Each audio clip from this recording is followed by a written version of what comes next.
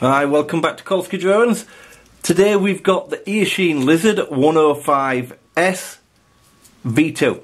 So I got this the other day from Banggood. It was on a flash deal. I think it still is. I think it was £88 reduced from £150. You'll see some brief bit of flight footage at the end, recorded through the camera and also recorded from a GoPro. So the special things about this is that it does have a built-in DVR and it plugs in there. I don't know if you can see that very well. There's a holder there for your SD card, I don't know if you can see that. So that plugs into there and records directly. So to record, the button on the side there. So to get it record, you press the button and it will start to record, and stop the button to stop it. Nice feature, but it's probably the only one that's a nice feature on this. So I bought this, and I got this, I've had it 2 weeks I think. So when I got it out of the box, this wasn't connected, it was just lying with the wires dangling down. So I put a bit of sticky tape on it, put it back on, and the LEDs wouldn't work. So on the back of here was a foam strip, I peeled the foam strip off, and the wires for the LEDs weren't soldered on. So I had to bare the wires back and solder them on. And then I had to hot glue it in place because it won't stick with the sticky pad because I've taken the back off, so I had to hot glue that in place. Not a major deal, but if you're new to this, you wouldn't want to have to do that, and you certainly wouldn't maybe know how to do it. So that's number one. The second thing, and the most unforgivable thing of this, is these arms. Can you see? If you can see. The arms move. No matter how tight you put these bolts, these arms move. I cannot get them to tighten up. I presume this is what this brace is for here. It doesn't actually work at all. It does not hold these arms tight in place. The other thing, which for some reason this decided was a good idea, is to bring the battery wire outside the front of the quad. Why they did that, I do not know. So I need to strip this and put the battery wire so it comes out the back, because it's ridiculous having it at the front. Flying wise, it flies okay. It's not the best thing I've ever flown. It just flies okay, but it really just is okay. Got the 95, one of these, and it's just so much better. The 95 is so much better than this. I bought this with the Fly Sky, so I'm flying this on the Nirvana. The receiver's actually okay. It's a decent receiver that you get with it, and it comes with the battery. So you get the 4S, I think it's a 550, yeah, 4S 550 battery, and this one's a 60C. The battery seems okay. It doesn't last very long. You only get a couple of minutes flight time, maybe 3, but it seems okay. It's a strange looking thing because everything's obviously on the stacks, all built up. As you can see, it's very tall, because they built everything up on the stack rather than, because that's all the room they had. Now I don't mind that, I actually like the design. But when I've flown this, with these arms moving, I've caught the frame. I think that one's caught the frame. As you can see, the props are a bit bent because this arm moved in a light crash and it just bent. You see, you've got to remember every time if you crash this thing, to pick it up, make sure all the arms are exactly where they should be. Because if not, you're going to have a problem. See, that one's really loose. And that's because of this design. And these bolts aren't the best thing.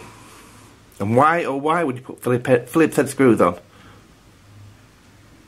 They should have had Allen hex key heads or Torx drive. Because you're not going to get enough purchase on there anyway. You need, even with a decent screwdriver. Just the whole thing, the finish of the whole thing isn't great. It just hasn't been thought out properly, I don't think. And it's been maybe rushed to market. And this is the V2 version, so God knows what the V1 was. As I say, I've got some video footage of it coming up, so you'll see it fly. It's got all the normal stuff. It's got an OSD on. You're gonna so the OSD is Betaflight. You don't see the OSD, I don't think, through the card here, if I remember rightly. But you obviously get the OSD through your goggles.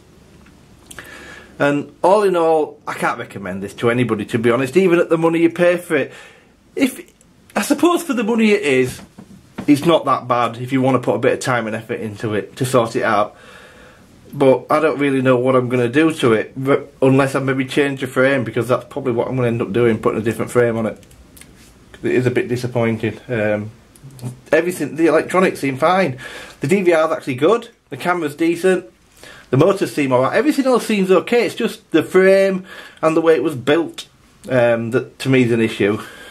But I probably will do that. I'll do a video after I've swapped it into a better frame, because there's a lot of frames you can get around this kind of size that'll make it better.